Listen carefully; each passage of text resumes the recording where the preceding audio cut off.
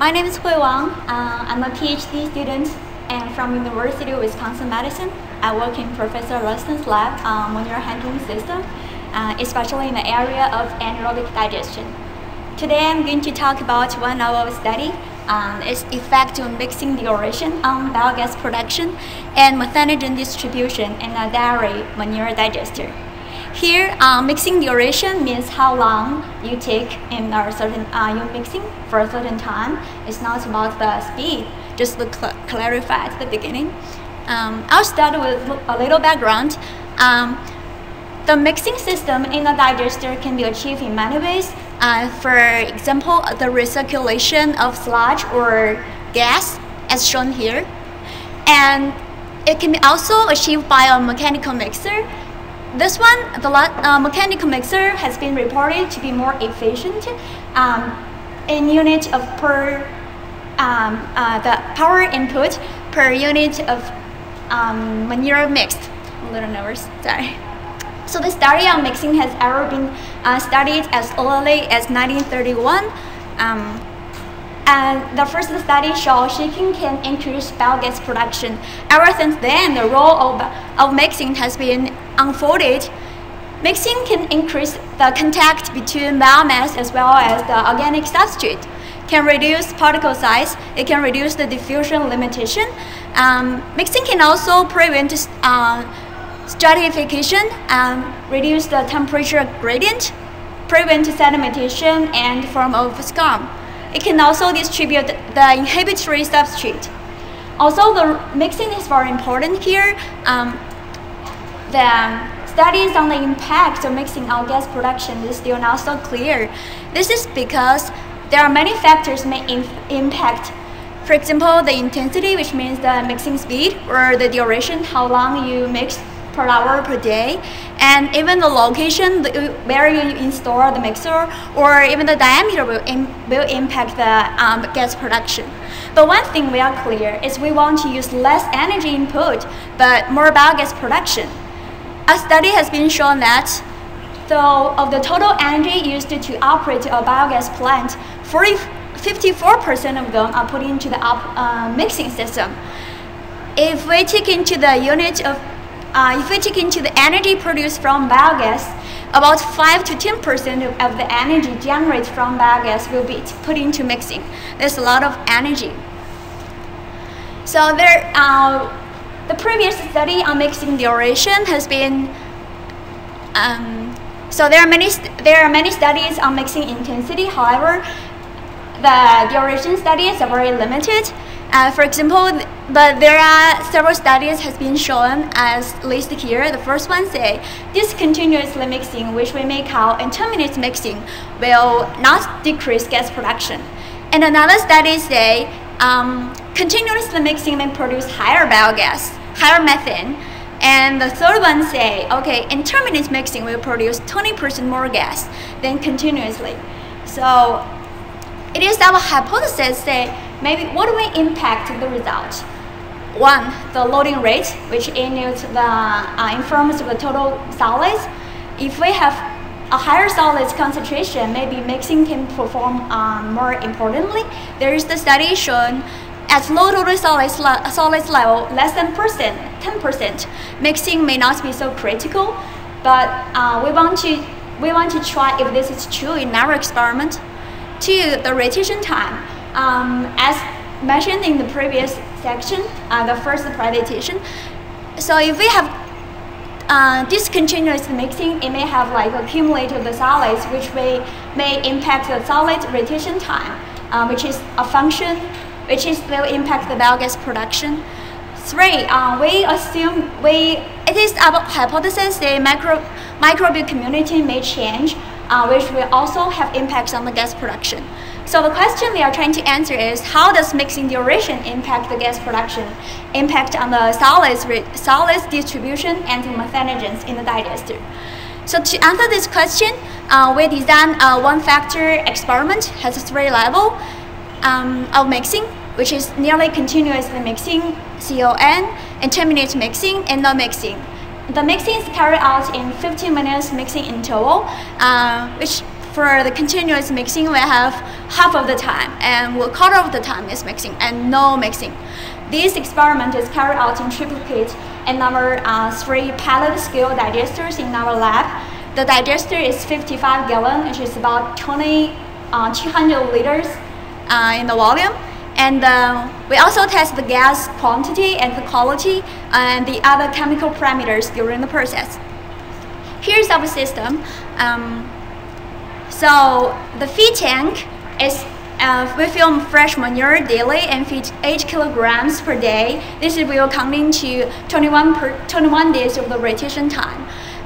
It feeding by a pump through the bottom and then goes to the digester. The effluent is from the top and then I submerge in a bucket. So the gas produced is connected to a wet flow gas meter.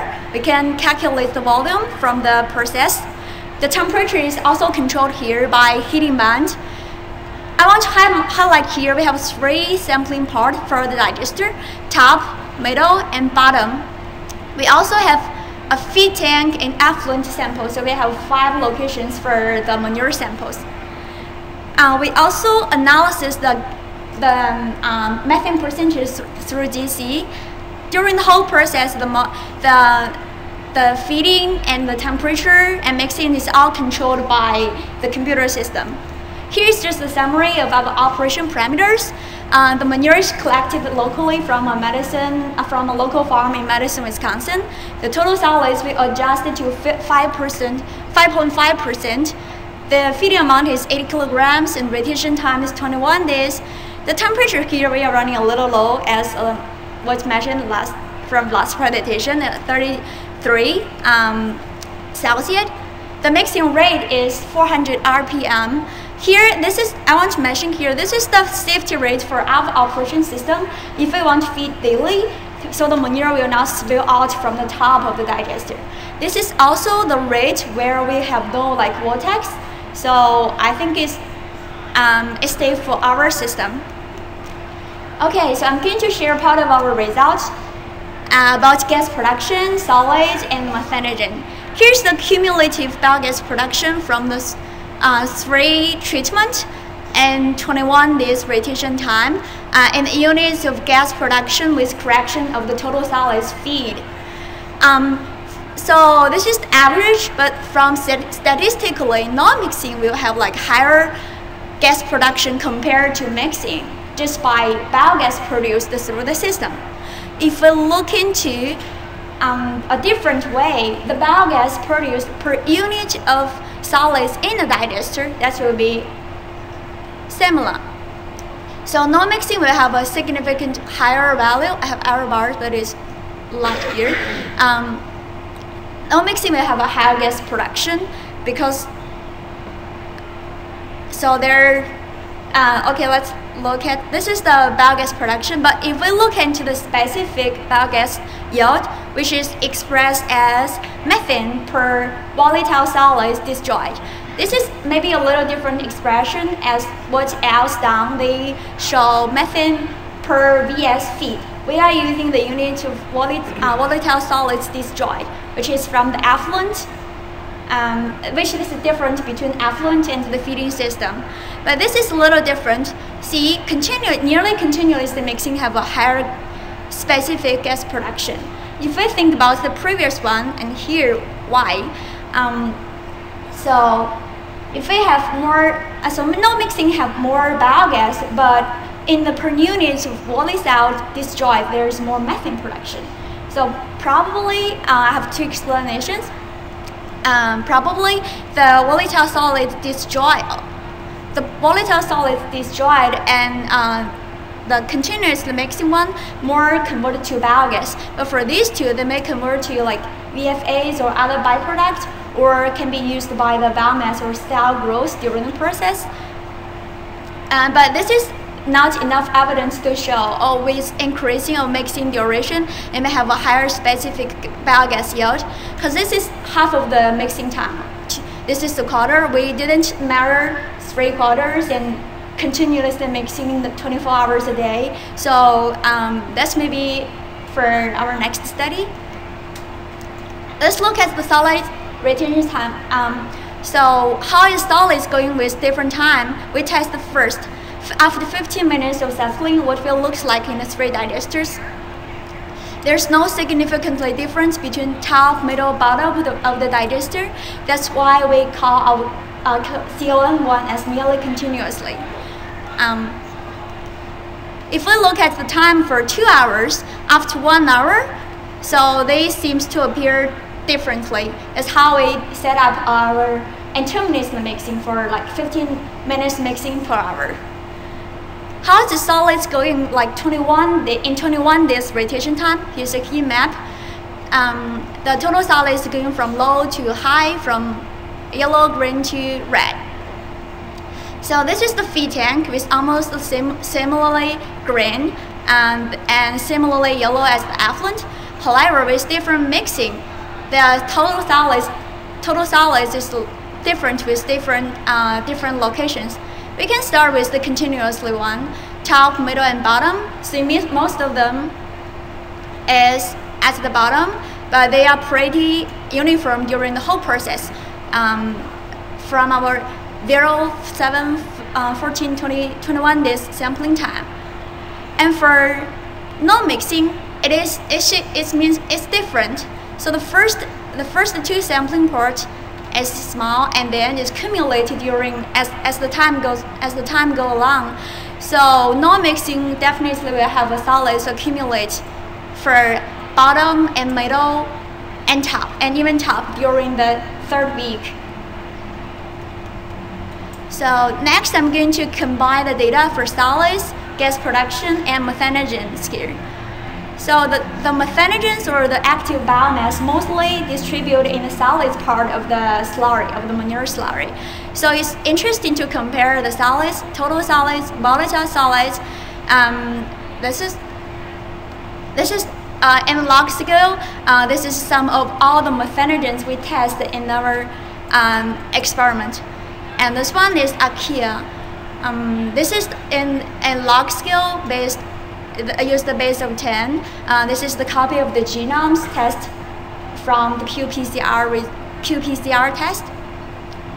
It is interestingly here, although there's no significant difference for the solids in the digester. However, the population, we say the population of archaea or the methanogens, the total has correlated with the gas production here. No mixing has a higher value, as shown in our data.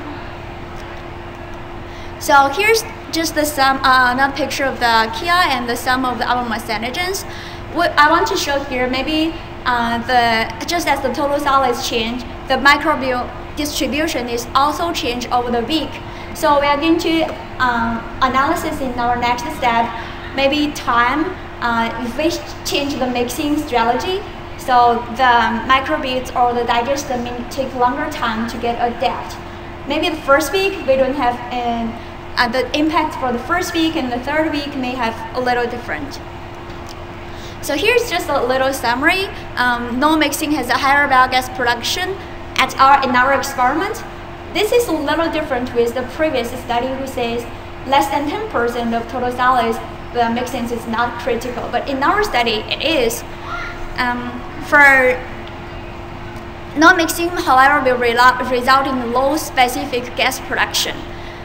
And we also have recommendations for farms to run mixer to prevent the settling and other operation issues such as clogging and something. Okay, thank you for your attention. And here I'm ready for questions.